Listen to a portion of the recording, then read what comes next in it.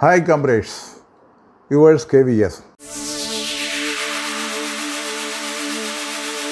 What are all the cases which will not construe under the pay anomalies? Number one, senior getting less pay in the lower grade due to postponement of next increment on account of some disciplinary proceedings or an extraordinary leave.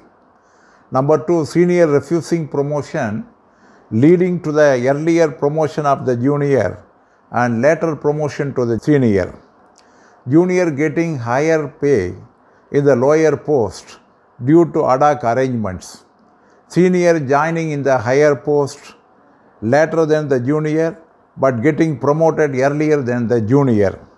Senior direct recruits getting less pay and junior promotees whose pay is fixed with reference to pay last drawn. Junior getting more pay due to additional increments earned on acquiring higher educational qualification.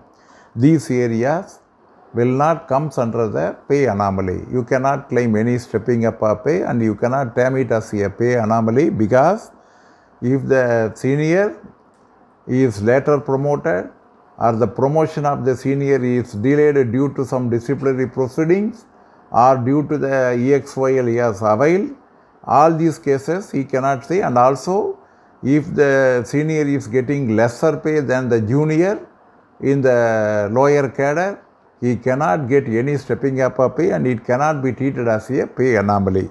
This is as per the existing rules. Thank you, comrades.